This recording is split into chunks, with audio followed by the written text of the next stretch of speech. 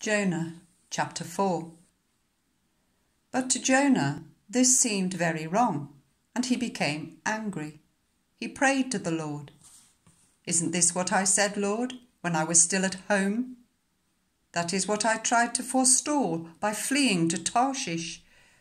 I knew that you are a gracious and compassionate God, slow to anger and abounding in love, a God who relents from sending calamity. Now, Lord, take away my life, for it is better for me to die than to live." But the Lord replied, "Is it right for you to be angry?"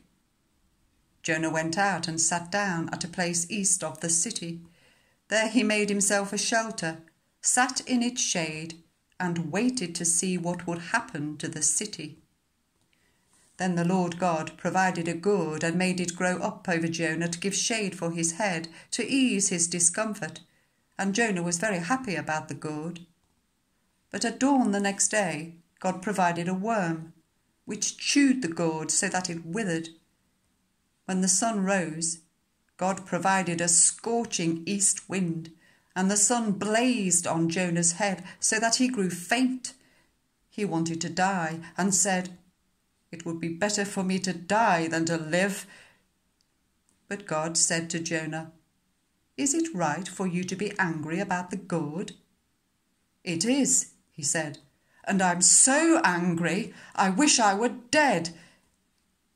But the Lord said, "You have been concerned about this gourd, though you did not tend it or make it grow. It sprang up overnight and died overnight.